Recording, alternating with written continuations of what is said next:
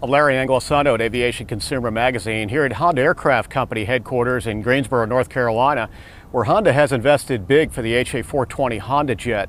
Now, even in a down market, Honda has already delivered over 40 aircraft and 15 in the first quarter of 2017. Let's take a close look at the HondaJet with Honda's Manager of Corporate Flight Operation and Demonstration, Tim Frazier. The HondaJet was certified in December of 2015. Some of the specs on the airplane include our maximum altitude is flight level 430. The aircraft will go at 422 knots true at flight level 310, and our range is 1,223 nautical miles. On climb out, the airplane will do 3,990 feet, and it takes approximately 26 minutes to get to flight level 430. The engines are over-the-wing mounted system, which is, if you look at it from the side, they are conventionally positioned but unconventionally mounted. It creates efficiency, allows us to have a larger tube in the aircraft for passenger comfort, and also allows us to have a larger lav area. If you look at our baggage compartment is leading in its class. We can put approximately 400 pounds of luggage in the back, and we also have a luggage compartment in the front that the capacity on that's 100 pounds.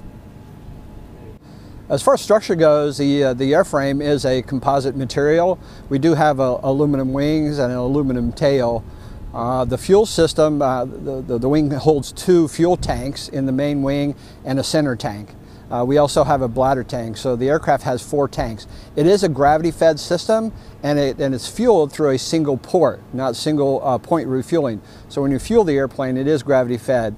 Also, when you refuel it, it goes into the main tanks first, and then goes to the center tank, and then fills up the bladder tank last. The engines are a joint venture between GE and Honda.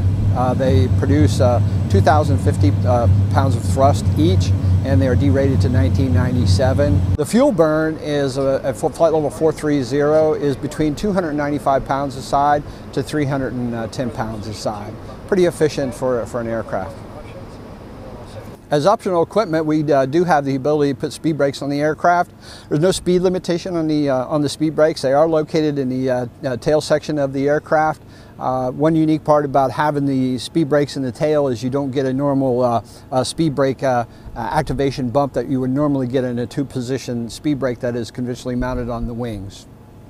And we'll talk a little bit about the G3000. Some of the unique features that the Honda has embedded or located within the G3000. The first thing, if you look over here to the left, we have a checklist. That's an electronic checklist. We have a scroll wheel on the yoke. We can select each of the line items. It will turn green, and it will check those items off. If we hold the scroll wheel down for approximately 3 seconds, it will go back to the previously displayed items, such as a map or an instrument approach chart. And then if we hold it again for 1 second, we can go right back to the checklist. Really nice feature when you're talking about operating single pilot. Another unique feature is that we have the ability to go into our aircraft systems. So if we want to look at all the aircraft systems, we can look at the environmental system here and its status and positions of switches and valves. The electrical system, we can go into that, the fuel, hydraulics, and the ice detection. All the lighting in the aircraft and in the exterior as well is automatic, which means that the navigation lights come on approximately 30 minutes before sunset. They go off 30 minutes after sunrise. When we move the throttle, the first throttle out of cutoff, the beacon comes on. When we release the parking brake, the taxi light comes on. We do have the ability, and we recognize the need to have some temperature functionality that was quick access, and also lighting configurations such as crossing an active runway. We want to turn on our strobe lights. We still have the ability to do all that, and we do that through this systems control button. Normally we would have to go 3 tiles deep to get to the thermostat and interior and exterior lighting and lighting configuration. So we select the systems control button on the control wheel, and then as you can see, we can select the thermostat, the temperature and its configuration, the interior lighting and all of its configurations, and also the exterior lighting. We can also give power control as far as temperature and fan speed goes to the cabin. Normally it's controlled up here in the flight deck area.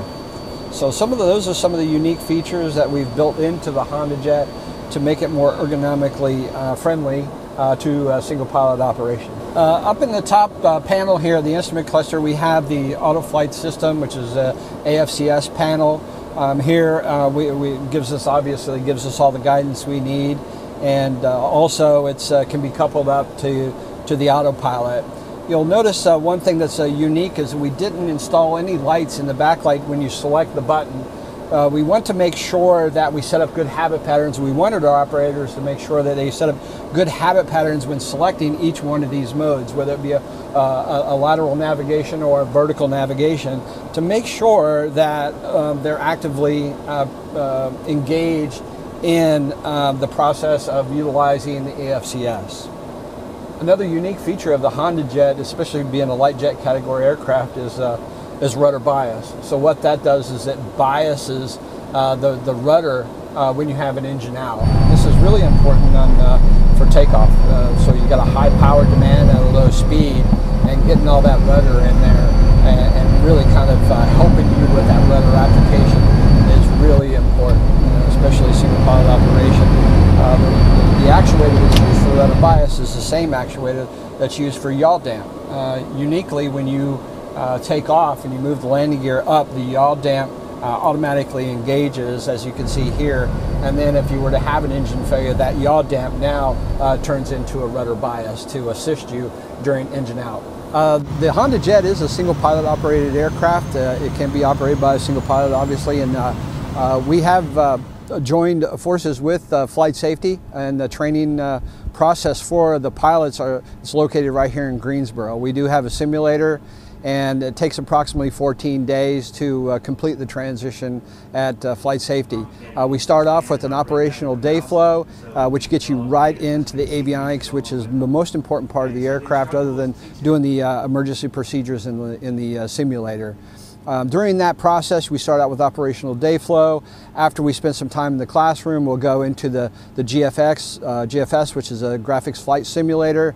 It replicates all the G3000 attributes, and then from that 2 or 3 days, we move right back into the simulator and start working on emergency procedures. We talk about limitations, and then start to really capitalize on the classroom environment using the G3000. What we're finding is that we do have a mix of clients that come through the initial training here at HondaJet, single engine turboprop aircraft, multi-engine piston aircraft, and also jet aircraft. Our goal really is to create an environment that's conducive to learning. We want to create a non-threatening environment, but still understanding that we still have a certain level or desire to complete the transition.